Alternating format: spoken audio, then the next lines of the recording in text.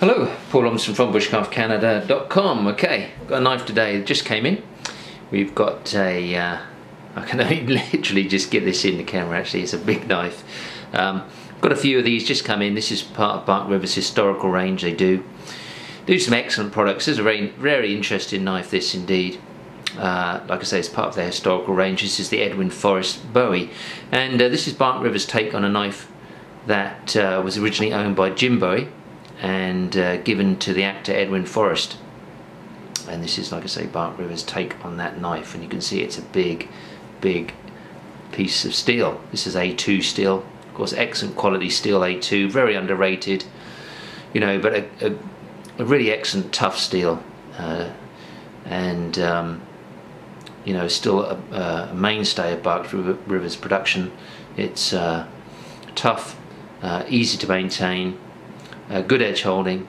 You do have to look after it a little bit, but it's an excellent steel. Like, it shouldn't be overlooked really. I mean, it's one of those steels that is time tested and has stayed the course. It's and this is a big piece of it, 4.74 millimeters thick, and the blade is 12¼ inches long, 17 inches overall length.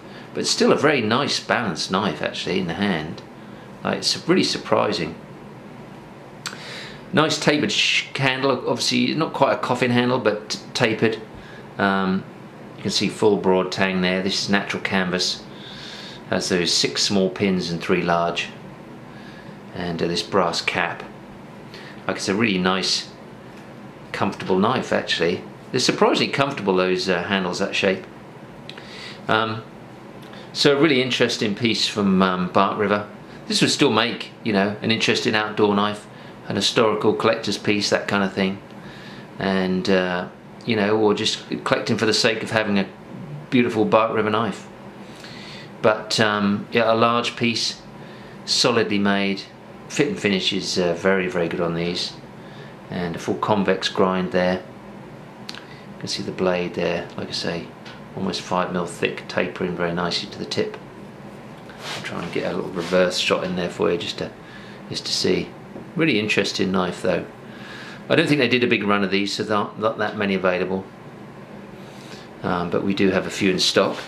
And of course, a big knife like that, you get a big sheath, very big piece of leather there, nice thick, well stitched, belt mountable obviously, with that snap to retain the knife, and those hollow rivets in there.